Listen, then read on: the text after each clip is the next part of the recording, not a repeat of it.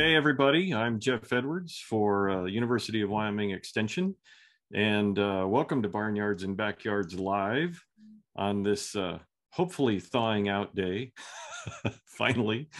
My co-host today is Jeremiah Vardaman. Good morning, Jeremiah. Morning. Glad to have you alongside today. And also in the background, you might not see her, but you may hear her, is Jenny Thompson, also a co-host of the program. She's the one that keeps everything running smoothly and recorded and posted and questions and those types of things. And our guest today is Scott Schell. He's the extension entomologist for the University of Wyoming. And our topics today will be including some nuisance pests. But before we get to that, a couple of things that I'd like to mention. If you're new to Zoom, if you have questions or comments, if you take your mouse and scroll over the top of the screen, at the bottom there will be a series of buttons, and you can ask questions of Scott either using the Q&A button or the chat. Just type in what you want to know and we'll take that question forward to Scott as he's presenting. And those of you who are participating in Facebook, use the comment section. Jenny is monitoring Facebook and she will push questions to us via the chat, or she'll ask them directly. I think I got it all, didn't I? I think we're good. Okay. We're ready to get started. You got to have that check. Scott, again, welcome for joining us. We appreciate you being here. And I'm going to turn the floor over to you. Let's get after it. Okay. Thank you, Jeff. Happy to be here. I'll share my screen and we'll get it started.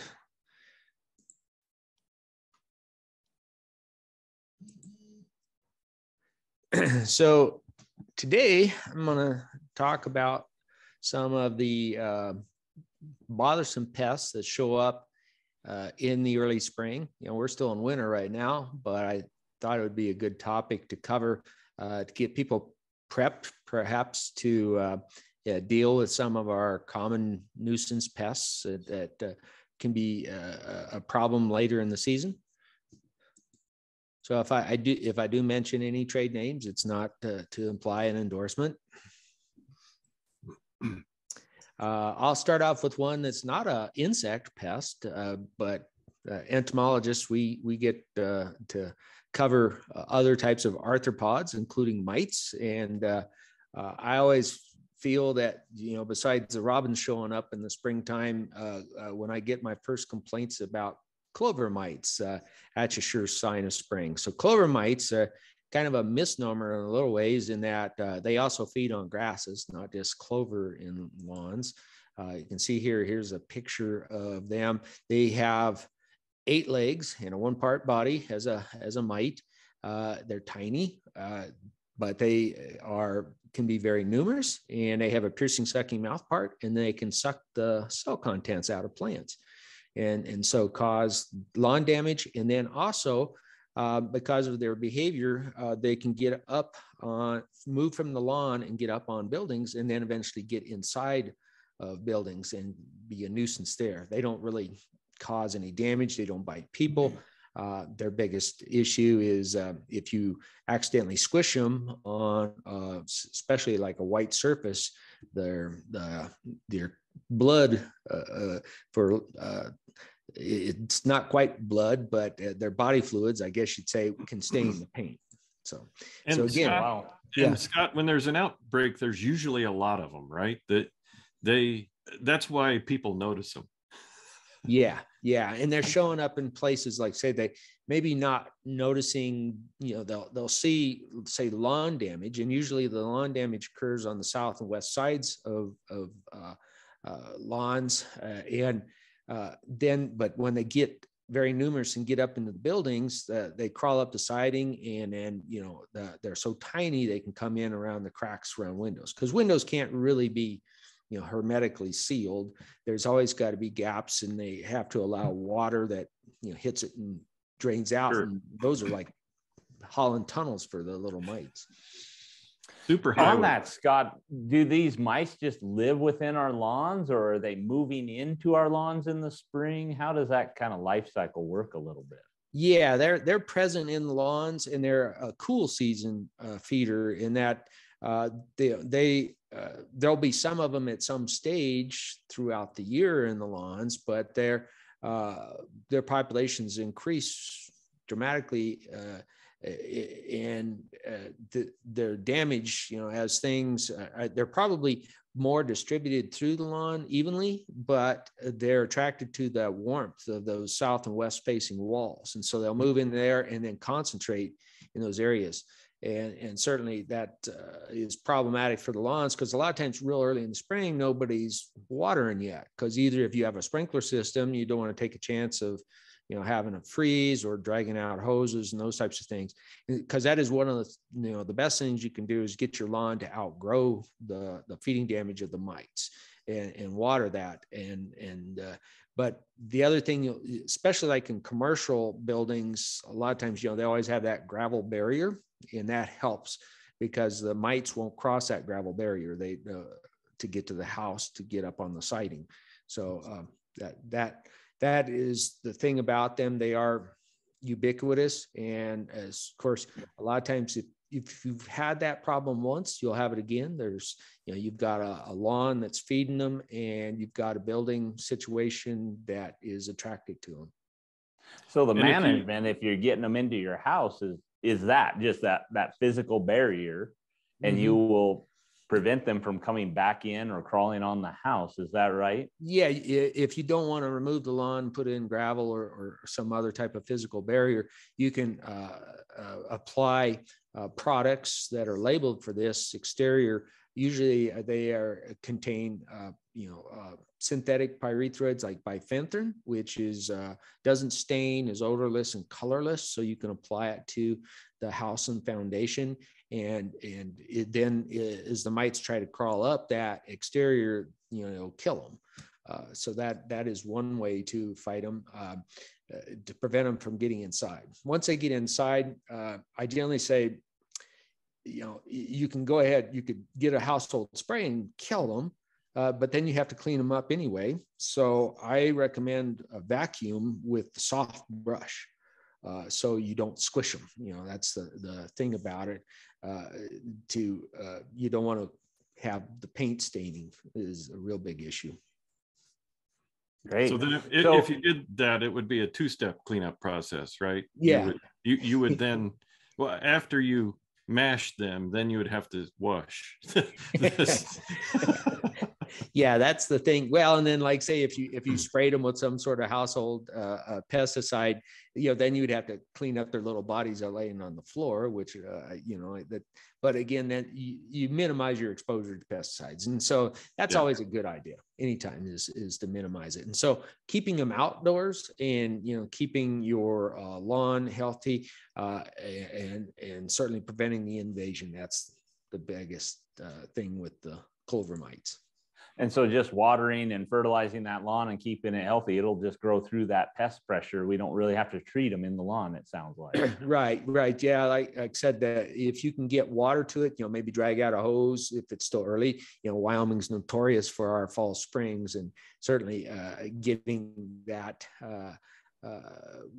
lawn in situation, because sometimes, the lawns even dry out over the winter time. You get spots that melt off, or the snow never accumulates, and you can get some winter burn. So it's already kind of stressed. So if you can get that water to it. Yep. Great. So we're switching to wasps, it looks like. Yeah. To match, not quite the species that you guys have behind you, but I'll talk about that one here in a second. So another thing that people can do early in the spring to prevent problems later in the summertime is to get the yellow jacket wasp traps, either homemade or purchased, and put them out. If you have problems, especially, I think most people really start to notice the yellow jackets later in the summer. It's picnic time, and some people call these meat bees because they have an affinity for meat, raw meat. If you're trying to go out and throw some hamburgers on the grill, they're fighting you for each patty before you get it on there. So they're really pestiferous, and they're also in studies that have been done, 9 times out of 10, when people are shown pictures of the insects that stung them, this is what they pick out, are yellow jackets. They're not, a lot of times people call them bee stings, but it's actually yellow jackets. They're the ones that do it. So the most problematic species are the western yellow jackets, and that's because they are scavengers by nature. They are attracted to things like whether it's roadkill or the garbage where there's scraps put out. They will be attracted to those things, and again, that's why they're attracted to picnics. The adults also like to, they're liquid feeders actually. They take that solid food back to the nest and feed it to their larvae. But they're attracted to sweet beverages and fermented beverages. So they're the ones that also crawl into pop cans or beer cans. And then when people go to take a drink, they get stung in the mouth. So they're probably the least favorite insect in Wyoming. And in general, Scott, when they really aren't after you to sting you, they really come after you if you harass them first, right? Yeah, well, like say when they're up there trying to steal your food on your plate and you're waving them away, they don't immediately try to sting you, but they are very defensive of their nests. And because the western yellow jacket is a ground nester, sometimes their nest entrances can be very inconspicuous, and you might run into it accidentally. You're mowing and say you go by the hedge where you maybe don't always push the mower in as deep, and you run it over the top of that entrance. They're going to come pouring out of there to defend it. Yeah. That's also a situation where they'll sting people because they will aggressively defend their nest. And if you are a fruit producer, particularly raspberries, they'll get up into the canopy, and if you're picking in the raspberries, you might grab them with the berry and not know it and get stung. Oh yeah. Western yellow jacket has a lot of bad habits. They will get in and damage ripening fruit in the berry patches, and they will also attack weak honeybee colonies. So they will, if say you've had a bad year for your honeybees, they are not been able to gather a lot of nectar, or there's a disease or something like that, western yellow jackets can overcome the defenses and start stealing the honeybee larvae to take back to the nest to feed.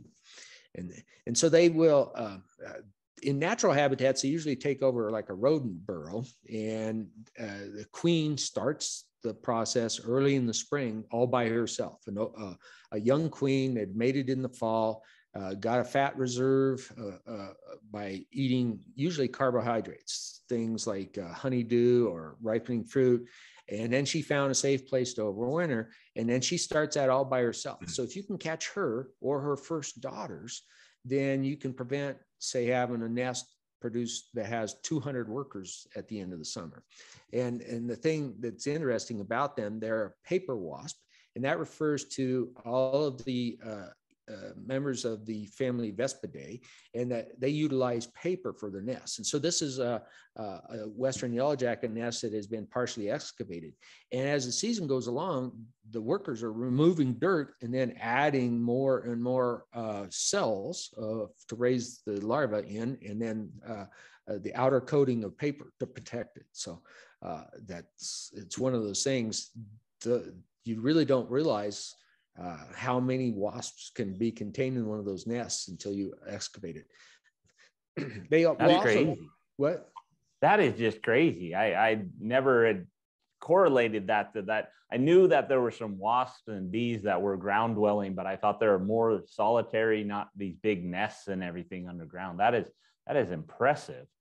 I had a question, Scott, on if they sting you. So you hear that with bees, like they can only sting you once and then the bee dies kind of concept. Is that the same for wasps, or do they just have unlimited stings basically? Well, I suppose they'd probably eventually run out of the venom, but they don't have a barbed stinger, and so they can sting multiple times, and that's problematic. You get one. I've been fairly fortunate in my life. I haven't been stung by too many, but I had one get up my pant leg one time when I was a kid, and yeah, I probably 4 or 5 times before I got it killed and my pants off. I had a similar experience like that, but I was driving when it was doing it. So I'm sure that everybody thought that was rather hysterical while I was alongside the road trying to solve the problem. I think we've probably all had that experience. Scott, when you mentioned paper, that is chewed up plant material, correct? That they are incorporating into their nest? Yeah. Yeah, they old wood fibers off of weathered wood, dead plant material from the previous year. That's all cellulose, and then they chew it up and masticate it and mix it with their saliva. And it essentially makes like a paper mache, and then they can form that out. And next slide here, or 2 slides ahead, I'll show you some, and it can be kind of pretty the way it's formed under the different types of fibers. So again, like say, really getting, if you can eliminate some of the queens, you'll really reduce the population. You're not going to eliminate them all. You don't have to worry, and don't have to worry about, excuse me, the causing an extinction of the Western yellow jackets.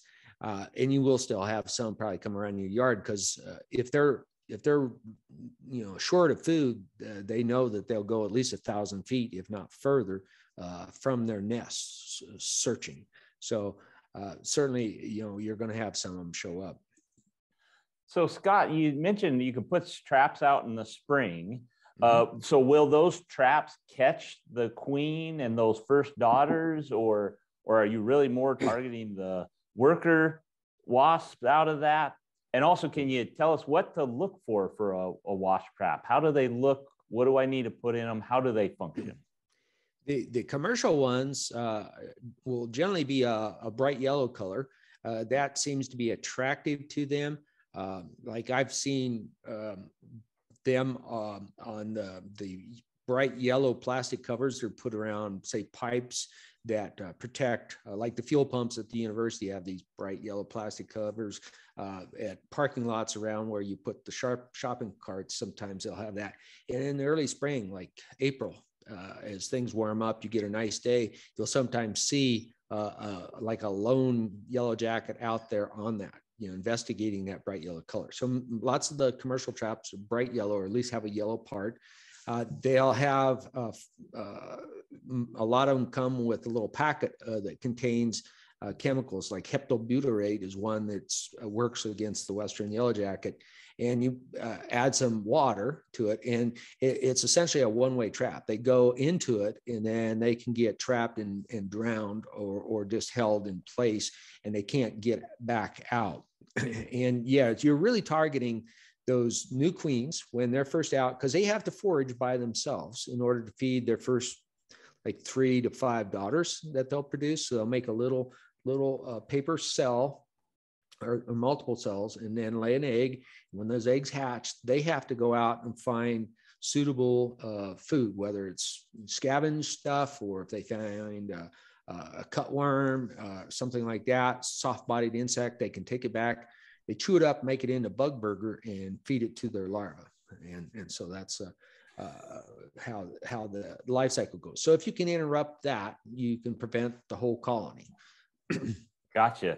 So you said that there's sometimes a chemical that comes with that trap that you need to mix with water. Is that a type of pesticide? And is there any concern I need to have with that around my property, either to me or maybe my animals? No, this is a physical trap in that it's just an attractant to actually capture them physically. So it's not going to kill them. It's not like a bait that is then poisoned and brought back. And then, of course, some of the older literature talks about using things like, say, a carp or a sucker suspended over a bucket of soapy water, and the yellow jacket workers would come in and they'll try to cut off a big chunk of it, and maybe they'll fall into the water with that and drown. So that's not a chemical hazard, but it'd be kind of a stinky process to have that for any length of time. But yeah, the commercial traps are really, they're designed to be relatively easy to use.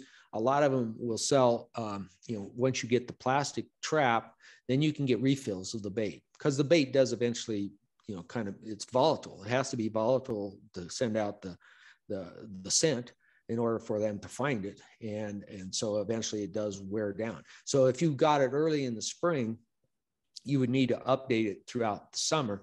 But again, getting it early is good, because you're better off catching a few in the spring, even if it's, if you catch 4 or 5 from when you put it out until, the first week of June, you've probably really reduced the potential numbers in your backyard later in the summer. Scott, you're about the only guy I know that can say bug burger with a straight face.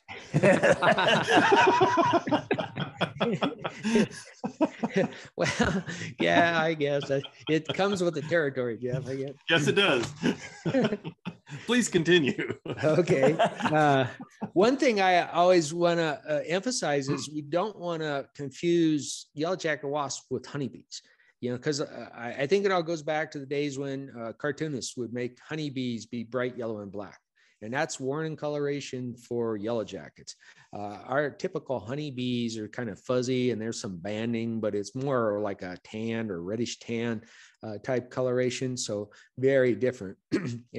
As a story on my friends that lived in Laramie, they had a patch of iris or tulips by their front stoop. And one time I stopped by to visit them, and I noticed honeybees out there. It was very early in the spring, before anything was blooming.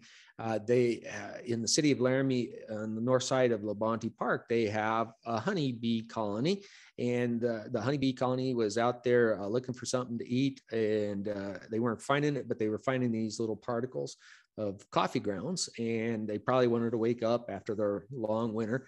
And so they were out there, and I was taking pictures, and my friend Carol steps out on the stoop and she says, "Oh, let me go get the bug spray. I'll get rid of those things."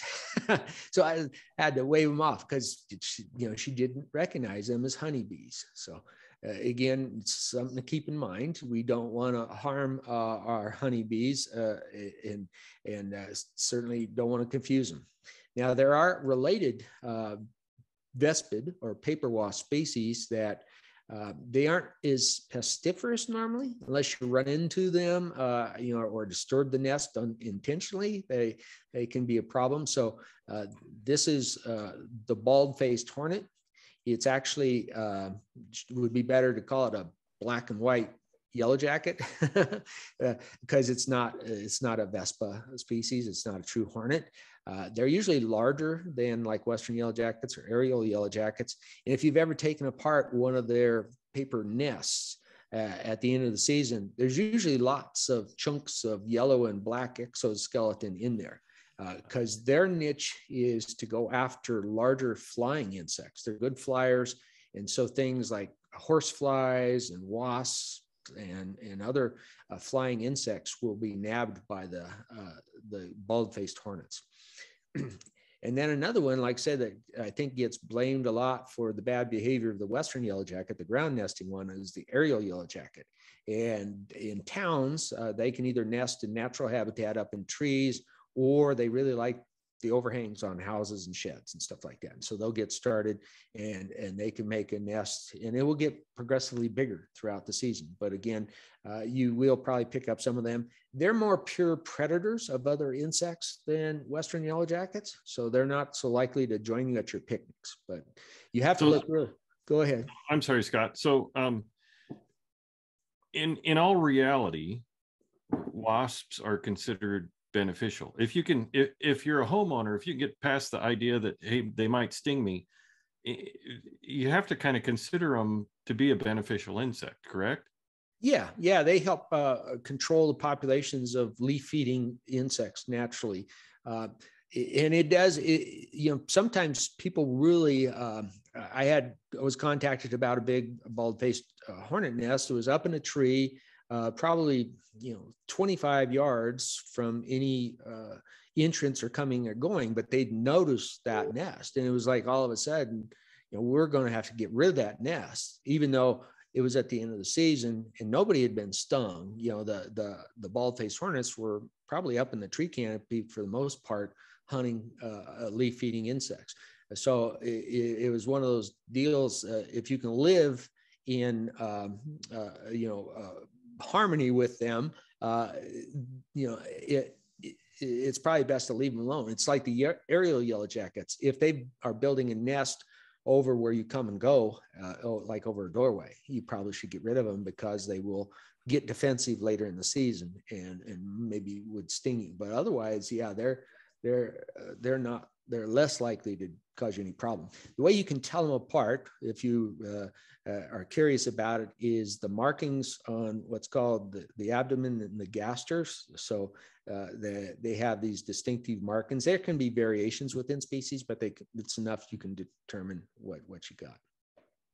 We have a question from Teresa. Do you have a picture to compare the aerial and western yellow jackets?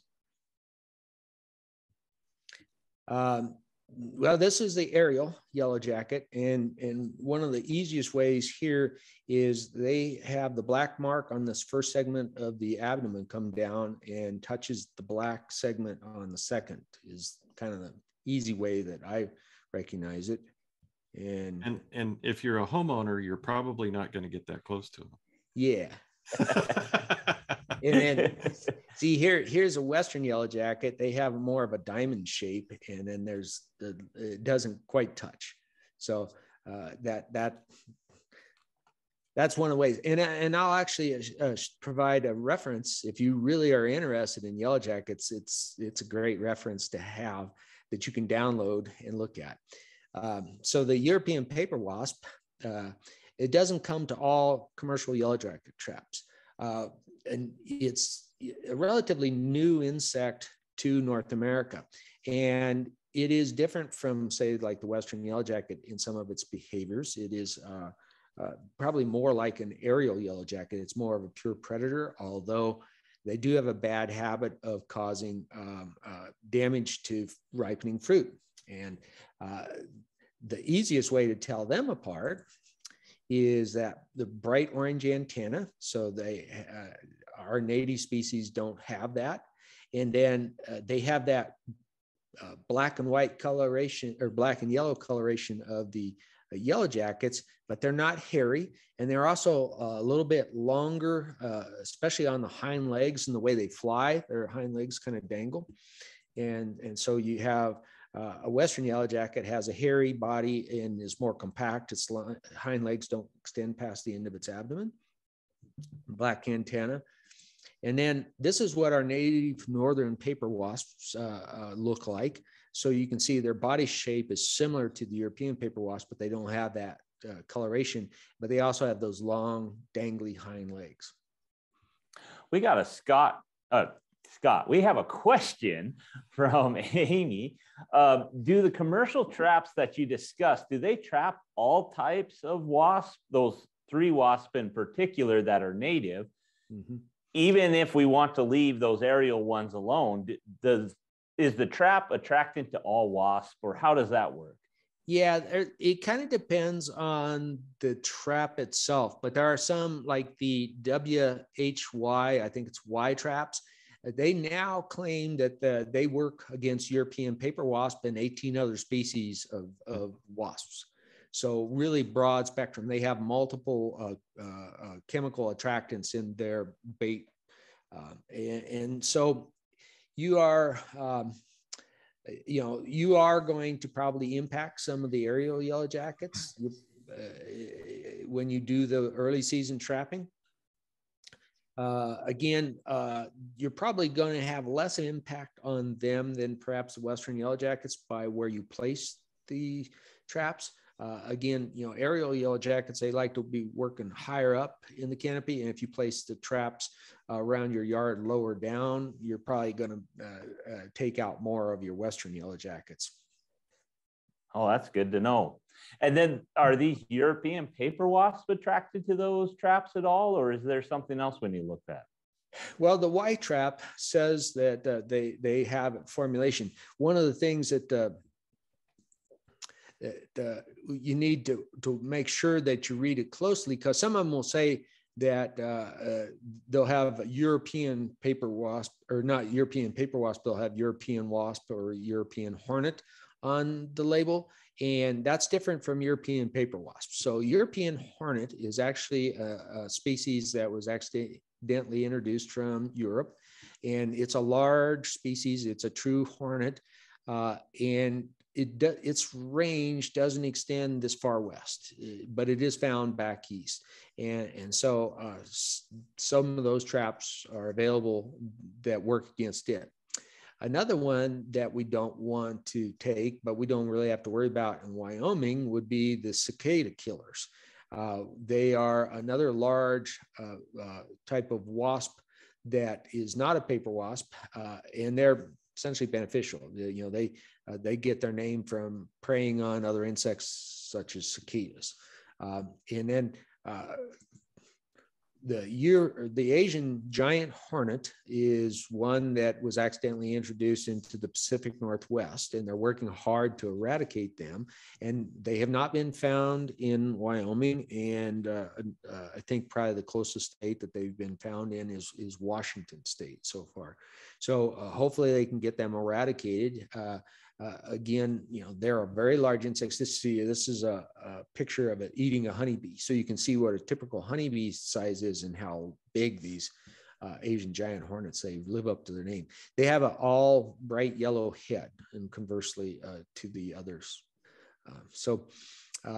Again, on the trapping of the European paper wasp, you can take advantage of their taste for ripening fruit, and even damaged fruits, maybe fermenting a little bit. Professor Diane Alston at Utah State University, she developed a homemade trap for European paper wasp before any of the commercial ones were available.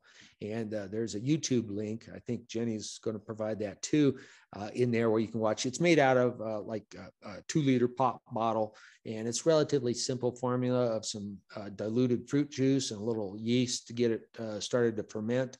And it works on the principle they go down in there. There's a little bit of soap added to it too, so it has acts as a wetting agent. So they go down in there to get a drink of that, and poof, they get in and drowned.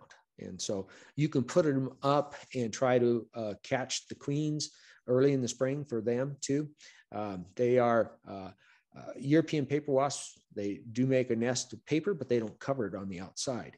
And they usually like to have an overhang to give them overhead protection from the weather. And so they are, right at home in people's yards, because we make lots of structures where they can take advantage of. They also utilize cavities, and they are not thought to be as sting prone as Western yellow jackets, but they will defend their nests. And because their nests can be kind of hidden and out of sight, you can accidentally encounter them and get stung. So if I'm seeing those nests, Scott, if I just knock those down with a broom or take a garden hose and spray them off the structure, is that enough to deter them? If I just keep continually kind of harassing that and knocking that, will they eventually move off and go somewhere else to build that structure, or do I need to do a trap? Well, if you can, if you encounter a nest that you want to remove, then you can, you should do it real early in the morning when it's cold, before they can fly very well, because they will defend the nest. And then you can either use like a wasp spray and saturate it and kill them that way, and then remove the nest. Or you can, physically remove it. Certainly, like I said, you want to be careful because they will defend it. The Western yellow jacket, if, say you've trapped and you missed one of the queens and they've got a nest, and you discover that entrance, you can kill them. Generally, the foaming type insecticide products that you can foam it real early in the morning. And so when the workers try to get out of the hole, they'll have to swim through that insecticidal foam. And conversely, if they come back through it, if you use a liquid on that hole, the soil just kind of sucks it up and reduces the concentration. So the foaming type are better for the ground nesting Western yellow jackets. And so if you do encounter them in a spot you want to remove them, you can use a product like that. So again, they say that on some of them, if you have a large colony and you remove it and some of the workers were out there, they'll come back and they might even try to start to rebuild it, but without their queen, they're not going to be successful, but that's their home. Essentially, they want to come back to it. So it is, it's remarkable how well attached those nests can be to structures. And so it can take some force to get them off of there. Oh, so we live in some pretty tight neighborhoods if we're in town and that. So some of these issues can be from our neighbors as well, right? So we got to think of how can we help protect against wasp or any of our control methods, but also it might be the wasp are coming from the neighbor's property too. Is that correct, Scott? Oh yeah. Like I said, they can travel quite a ways to get to food. And so you still want to minimize anything that might attract them to your place if you can, have garbage properly covered. It's one of those unfortunate things that, if you've got a raspberry patch in late summer and the Western yellow jackets are coming in to feed on the ripening berries, and you've done everything you can to eliminate yours, they can be traveling quite a ways to get to a food source like that. So there's no good solution if you can talk to your neighbors and institute like a neighborhood control, because I don't think anybody likes Western yellow jackets, and the trapping is certainly even people who don't want to have any thing to do with insecticides. The trapping is a method of pretty targeted control at the pests. Great. What else? Well, again, like I said, there's YouTube with Diane Alston explaining about these things. In the Pacific Northwest, especially in cherry orchards, European paper wasp can be very problematic. And so that this was, I think she did this back in like 2011, early on, as a way, probably, in a commercial setting, they'd probably do something different. But if you're a small vineyard or orchard or few fruit trees or something like that, you can do this to help reduce your pest problem. If you're really into yellow jackets, want to learn more about them, there's a great book that it was done by the USDA and is available online through Utah State. They've scanned it in as a PDF. And then I think Jenny's also made these available in there. The Michigan State University wrote a very interesting article on the what I termed the Game of Thrones, and that it's, as with most things with insects, the more you learn about it, the more complex it gets. But the European paper wasp queen sometimes will have multiple queens, and one will be the dominant, and she subordinates the others. And then there will also be queens that weren't successful in establishing a nest, but are still alive and around, and then they can take over a nest of a different queen if say she's killed. So yeah, very interesting on these things. This also explains why they have been very successful on their invasion and have displaced native paper wasps too. That is, yeah, that'll be some interesting reading.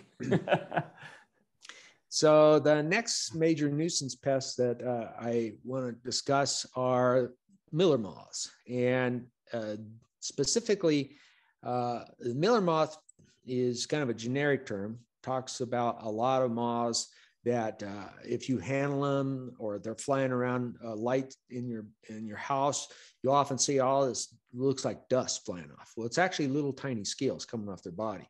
But I'll talk about the miller moth, which is the adult of the army cutworm mainly, because that's the one that's most problematic as a pest, both as a crop pest and as a nuisance pest in our houses. So their life cycle is such, they will lay their eggs in the late summer, early fall, and the eggs hatch. And during mild times, that they will start eating plants and grow. And then when it gets too cold, they'll go into a diapause. But they're able to complete their development very early in the spring. And as caterpillars, you've probably all encountered them, cutworm, at least, and most likely the larva of the army cutworm. If you disturb them, they curl into a C. They flip over, say, landscaping boards or rocks out there in your garden when you're doing some early spring cleanup. You'll encounter these things. They're widespread. They are native species found from the Northwest Territories of Canada down into Mexico, and from Michigan and Missouri in the east all the way to the West Coast. So really huge distribution, but their main habitat, you could say, was the Great Plains, the grasslands out there. So they like to eat grasses, but they're very versatile. They'll also eat other broadleaf plants, and they're mainly a crop pest of, say, small grains and alfalfa early in the spring, where like say they feed mainly when it's overcast or in dark or twilight, and so you may not encounter them unless you look for them. But again, so they will pupate after they've completed their development in the soil. They have a naked pupa, in that a lot of moths will cover their pupa with silk and will be inside that. But they have what's called a naked one, and that would be the abdomen here. This is, you can see here, that's the form of the wing. I should get a higher resolution picture of a pupa, because you can actually see all the parts. Those are the eyeballs, and you can see the antenna, all those types of things. And they'll emerge out, and they will start a migration. And that's when they become problematic, because they're all moving to the mountains, essentially from the Great Plains to the mountains are the ones that cause us the problems. And so as they go along, the density of the migration gets higher and higher. Army cutworms, there are some exceptions, but what I think the three main color forms, they all have these kind of kidney bean shapes on their wings. So their wings overlap when they're at rest. And then you can see these little either paisley or kidney bean shapes on there. This picture also illustrates part of the reason why they're such a nuisance pest, is that when they go from a caterpillar to the adult form, that pupa, they're doing a major restructuring in their body, and they cannot defecate. And so they are containing all those metabolic wastes. And as they fly and roost, they will then deposit those as meconium, and that stuff stains and is a real nuisance. If you get a bunch of them in your house and you get them and they stain on your wall, those types of things. Lampshades are another place they like to do that behavior. It's a mess. So they will migrate long distances to spend the summer up in the high country. So again, that's an interesting behavior. And certainly after the end of the summer, they will make a reverse migration, laying eggs, the females will, as they go. As they encounter suitable habitat, as they move back out into the Great Plains, they will lay eggs for the next generation. So these Miller moths, are they the larva? Is it a certain elevation that they're laying those eggs at, or is it a certain vegetation type that they're seeking out for those eggs? It's just a lot of times when I get phone calls about Miller moths, I explain to the people that have called in, most of the time when you're dealing with the adults, it's not from your property. Mm-hmm. Is that correct, Scott? Yeah. I mean, I'm sure you've probably, with a widespread distribution and a wide host range of plants that can produce it, you probably do have some Army cutworms on your property, but they are, it's really the mass migration as it picks up coming from the Great Plains. I collected some of the Army cutworm adults for the past 2 years, or 2020 and 2021, for a graduate student from Montana State University.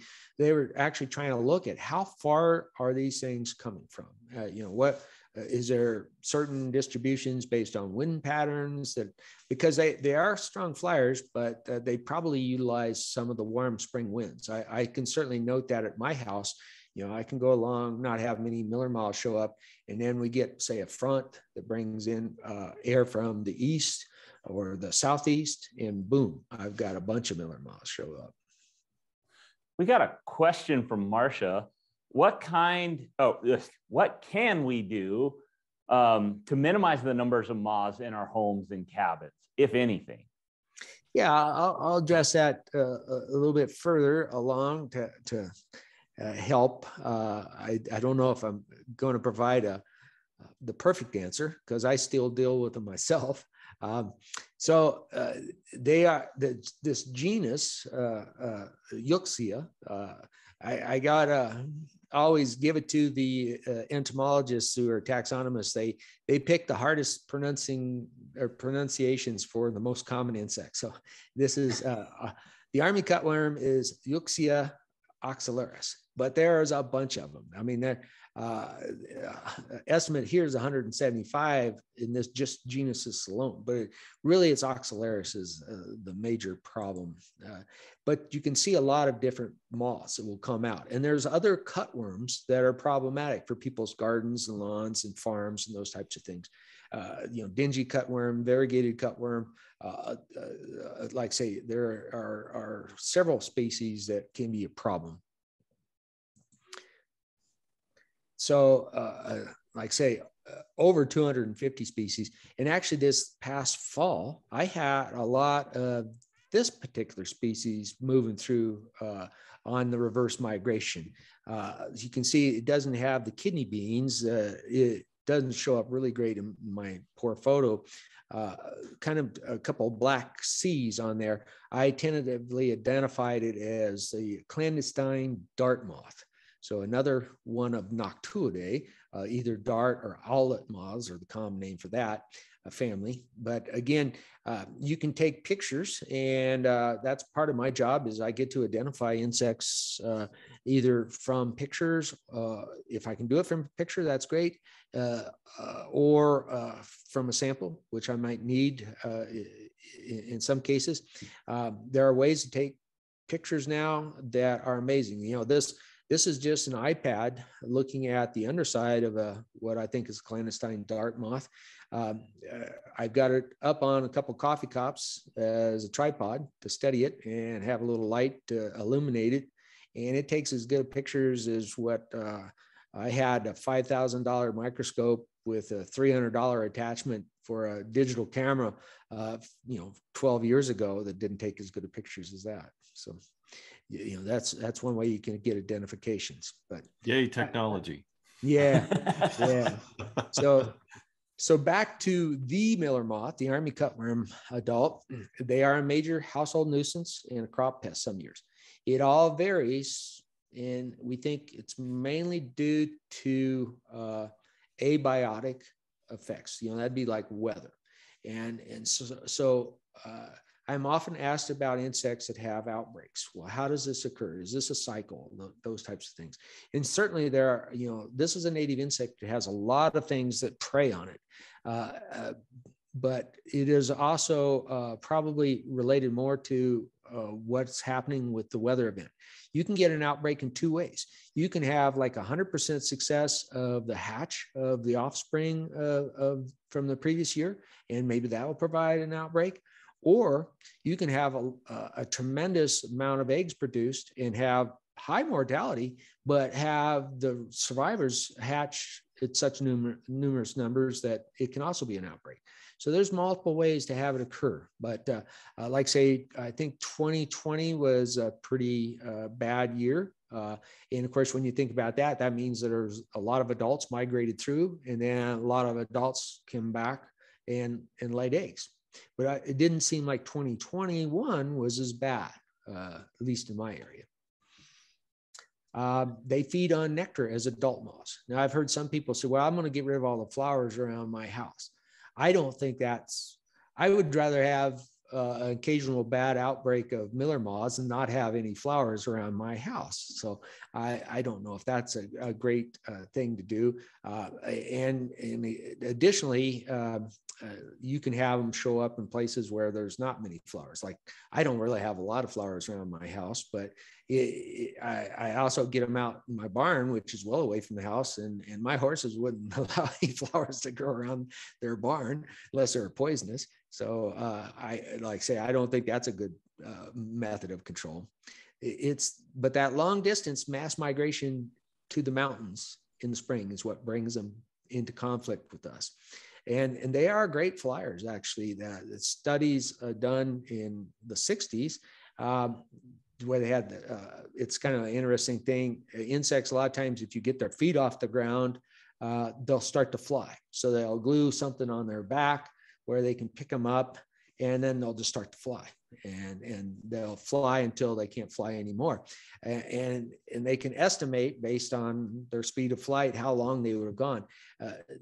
Many of them would have flown up to 50 miles before they quit flying, and one flew continuously for 23 hours in the equivalent of 133 miles. So they are kind of like a Gary Larson cartoon. Yeah, yeah. So it's one of those things, and they are nectar feeding as they go. They are moth, and they have a little proboscis, and they can nectar feed to get energy. And as they go on their long migration. Now, this kind of addresses some of the questions about what can you do. It is very hard to keep them out. So I have siding on my house. I was trying to take this picture in relatively low light as the millers that had sheltered in the cracks and crevices around the siding came out I think in the spring of 2020. It's very difficult to eliminate that. I don't want to reside my house. You can also modify the building lights that attract them. And,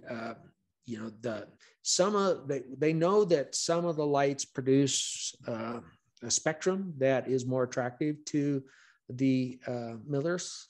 So, those would be like the bluish lights generally.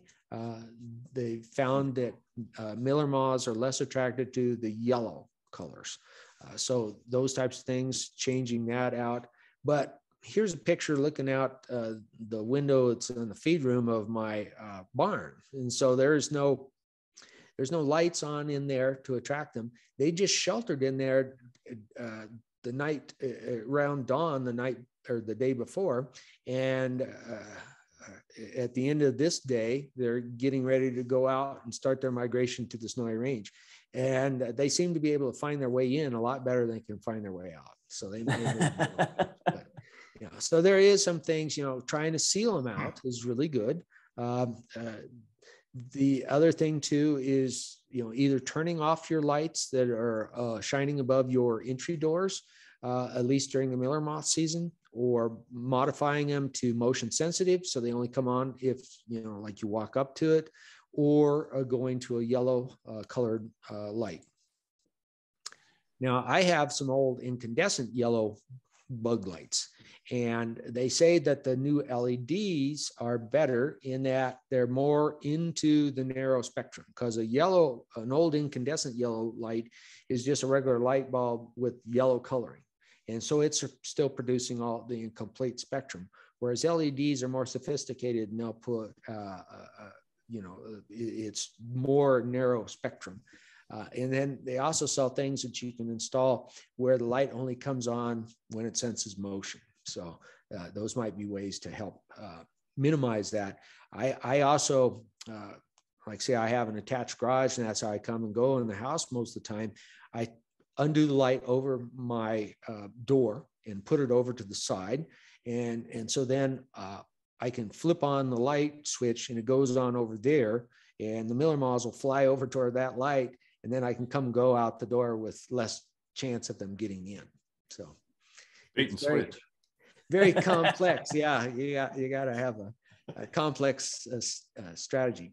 The other thing that I do is you can put it like in a utility room, or this is on a workbench in the garage where I get most of my Miller moths that end up in the house, is make a light trap.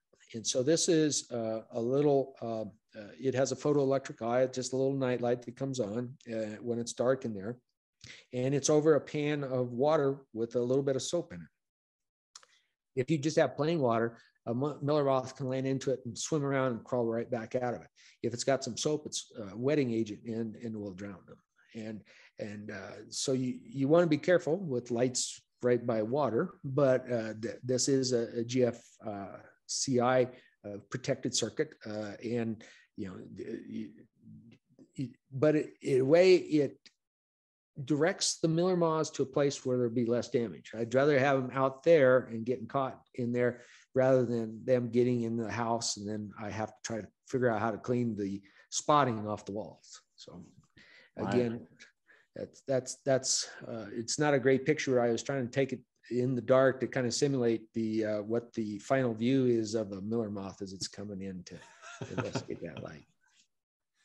So if they do get in your house, Scott, you probably could, I'm thinking insecticides might not work. I mean, I'm sure it does control them in that, but it's probably just not worth the hassle of it. But your suggestion earlier of a vacuum, is that a possibility of removing them from the inside the structure that you don't want them at in an effective means?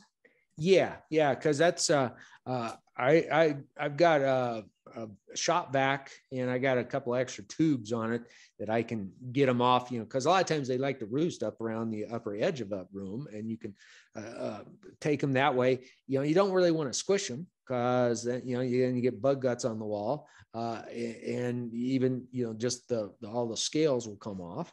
So it's yeah. And you really don't, I don't want to be spraying a household insecticide for this particular thing. You'd be all the time breathing the fumes of your, product. Yeah, vacuums are good. And your cats and dogs can only eat so many. That's right. Yeah. Yeah. Well, they are tasty food.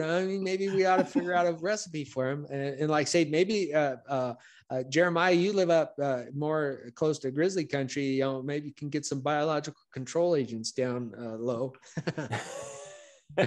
When they do pass through now and then. Yeah. But we kind of prefer them up in the higher elevation. It helps. Yeah, so that it's very interesting that it turns out the Miller moths have a role to play in the greater Yellowstone ecosystem, because they go up and they will shelter during the day under the rocks and talus slopes above, say, alpine areas where there's flowers, because essentially the spring follows the elevation up, and grizzly bears will spend all day flipping rocks eating Miller moths, and they're highly nutritious. The Miller moths are in the process of building up energy reserves in order to make eggs and then also do the return migration. And so a grizzly bear, it's pretty fascinating when you think about it. And like I said, I was cooperating with a Montana State grad student, and this part of the reason why they're interested in it is, what is the role?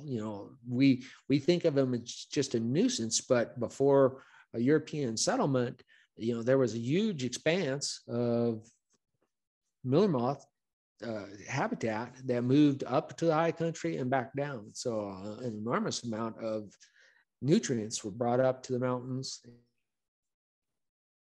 Grizzly bears, but other birds, birds love Miller moths. That's and bats also great food for them too.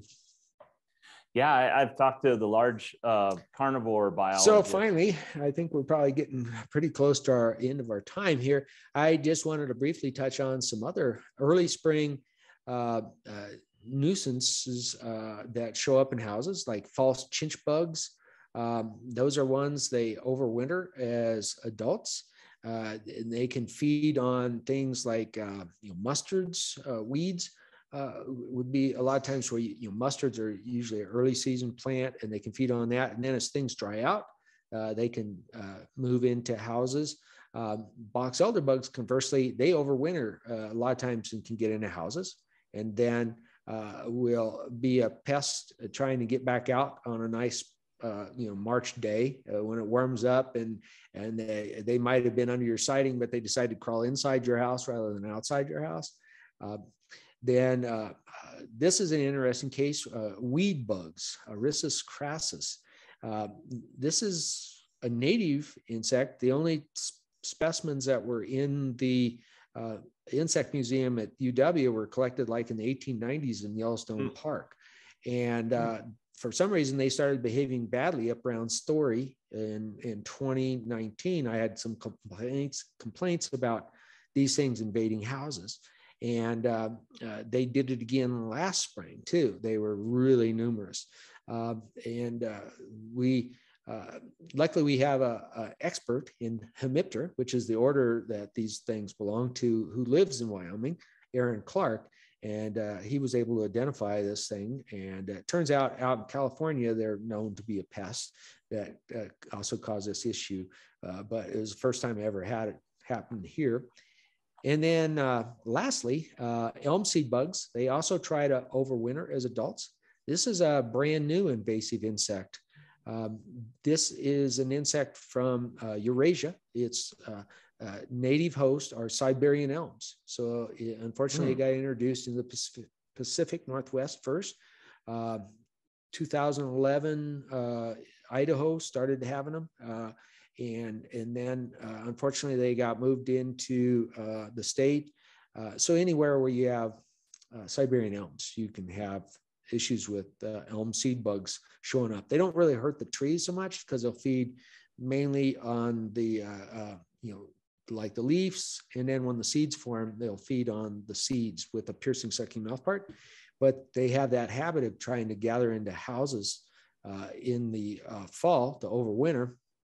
And I'm told that when squished, they smell like a mixture of rotting cantaloupe and turpentine. So not a pleasant house gas. So perfect. Fantastic. That's what everybody wants on their house or in their house, right? Yeah. Another reason to have your vacuum cleaner at the ready. Yeah, that's it. Yeah, it's one of those things that I tell people to try to check their seals on their doors, the weather sealing, the sweep on the bottom, those types of things.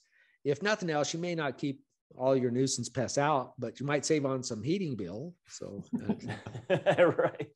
Is there any something we can spray on the foundation of our house to keep them out, like an insecticide or anything that way around the frames of the doors or windows or around the foundation to as a deterrent, maybe?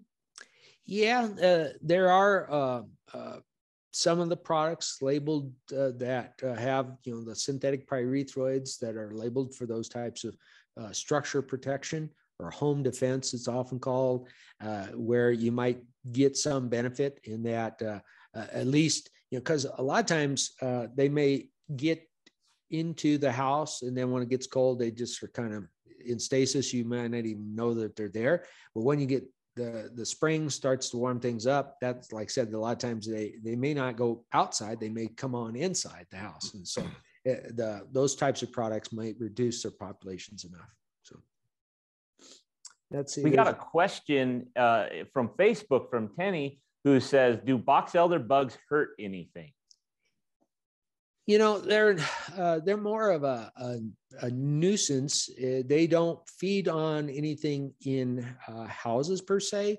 I have seen like a box elder bug come up to an apple core and try to feed on it in the wintertime. So they're, a pure plant feeder. I think it's more just mainly they're being a nuisance. The other issue that can occur with any of these insects, if if they die in place or killed in place around windows, those types of things, the accumulations of those bodies can then be attracted to the carpet beetles. The carpet beetles will come in, lay their eggs, and then you can get those larvae indoors. So that can be one issue that is a side issue to them. But yeah, the box elder bugs really don't hurt the box elder trees, and they're just more of a nuisance because they like to overwinter in our houses with us. Do they hurt any of our plants outside? So like our flower beds or anything that might be planted around our landscape? Well, I think they're pretty much exclusive feeders on box elder trees. And these are all members of the order Hemiptera. So they have a piercing sucking beak, and they feed on plant juices with that. So they don't chew on the leaves, but they can suck juices out and create a wound, and you might have something to do with plant disease issues. But as far as I know, they don't really harm the box elder by their feeding. Again, they really like to feed on the seeds later on in the season when they develop, but they will feed on the other, fresh growth in the springtime. Yeah. Well, and I guess in my personal experience and what I've seen with the box elder bug and these elm seed bugs is they just get in high numbers on the house and structure, and they just kind of look bad basically, and just creep people out, and they're not really doing anything, just trying to find a hiding spot, right? Oh yeah. Like say when you got like the lap siding like I have on my house, there's a lot of area for them to crawl in and hide, and then on a warm day come out and sun themselves. And some people don't appreciate that. Right. What's next, Scott? Let's probably wrap up the show here. We're already over 11. So yeah, I think that's about it.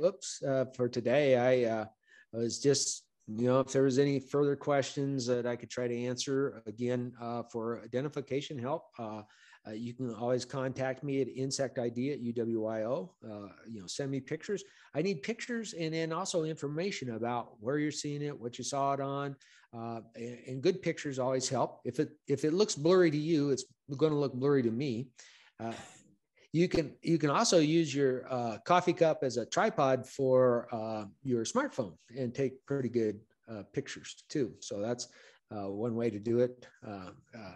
Like I said, I'm always happy to try to answer questions on insects. Those are the types of emails I enjoy trying to answer. Yeah, that's fantastic, Scott. And so Scott, really, this is what he does. He's our entomologist specialist down on campus. And whenever I get to interact with Scott, he always tells me it's a good day when he has to ID something. And that's what he likes. And so with that, we're going to close out the show. If you can get a hold of Scott, send an email to him at insectid@uwio.edu. We really appreciate it. Thank you so much, Scott, for everything you've done and everything you've provided us. Reach out to Scott if he can help you. And with that, we're going to close the show. And so again, thank you to all our participants. Thank you for everyone that joined us on this show and helped us with this and your participation. We really appreciate it. We do these shows for you. And so please reach out to us, see what we can do to help you. If you want any other information, Jenny, if you wouldn't mind pulling up the show or pulling up the website to show the Barnyards and Backyards website, please visit that website and see what you have, what we have available for you. There's a treasure trove of information there. We also record these shows and post them back up on Barnyards and Backyards website. And we try and provide those links on the show with that recording right there. So it's a one-stop shop for you. Also, if you're interested in what we have coming up for the rest of this spring, look at the schedule there that we have. We also have an extension office in every county in the state and one on the Wind River Indian Reservation. So please stop in and talk to your extension educator. They can also connect you down to Scott. And with that, Jenny put the evaluation link in the comments section and in the chat box. And so if you'd please put that back into, fill that out for us and provide your feedback. We'd really appreciate it. Again, we do these shows for you. And with that, thank you again so much, Scott, for all your time and the great show. And with that, everybody have a great Friday afternoon.